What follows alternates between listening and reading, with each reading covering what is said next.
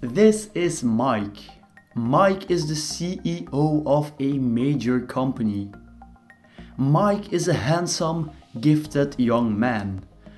A real talent when it comes to analyzing businesses, managing his staff, and spotting market opportunities. At least, that is what Mike says. According to his employees, Mike is a piece of f***ing shit. The only thing that Mike cares about is Mike and the long legs of his secretary, which is probably the reason why he hired her in the first place. Mike is a very incompetent leader.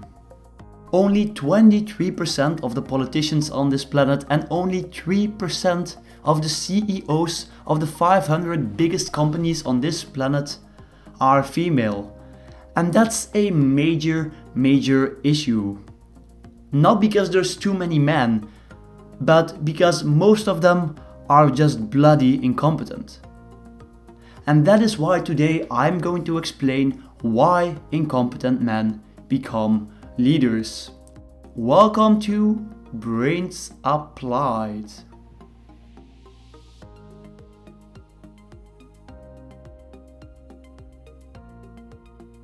You might have heard people say, I like that politician because he tells it the way it is. And that's all great for them, but the issue with politicians who tell it the way it is that they are on average not very good leaders. Because if you don't live in North Korea, Russia, China, Venezuela, Saudi Arabia or any of the countries on this list, you are living in a democracy. And this means that the politician that you like has to work together with other politicians. And this is something that people who tell it the way it is are on average not very good at because they are alpha males. You might have heard of alpha males. There's a shitload of videos on YouTube on how to become an alpha male. And alpha males are everything. They're socially dominant and attractive and extraverted and confident. But confidence is not equal to competence, and this is a slight mistake that we sometimes make. Confidence, ladies and gentlemen, is an appearance. And appearances are like bus timetables, often highly misleading.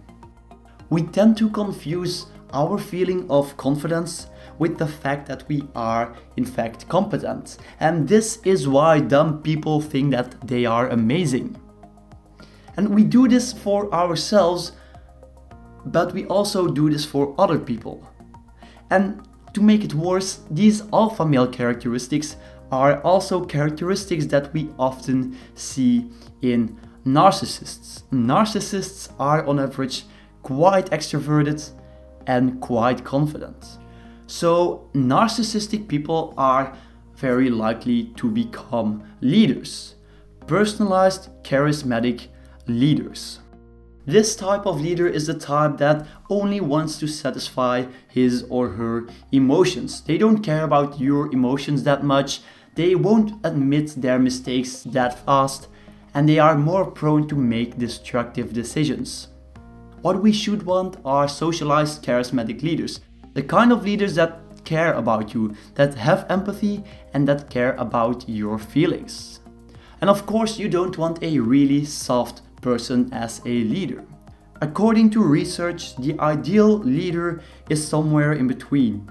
Social and caring about his staff, but also looking for good results and managing his company strictly.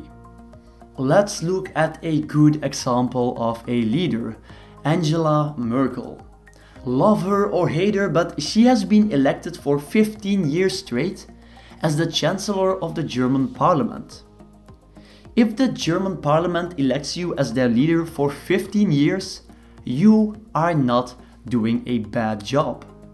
And is she a great speaker? Is she confident? Is she entertaining to listen to? Honestly, her speeches are as much fun as the average funeral. Compare this to another great German leader, a certain guy named Adolf Hitler. I'm pretty sure that in the 30s of the past century, there were some German guys who thought, I like that guy, he tells it the way it is. You have to admit that Hitler was pretty confident and he was a pretty good speaker. But boy, did they make a tiny mistake by following him. Hitler was one of these narcissistic leaders. He did not care about anyone at all except for himself and the glorious Third Reich that he was building. Narcissists are most often men, and men in general are just more extraverted and more confident than women, and this is why they become leaders so much more often, even though they're not that competent.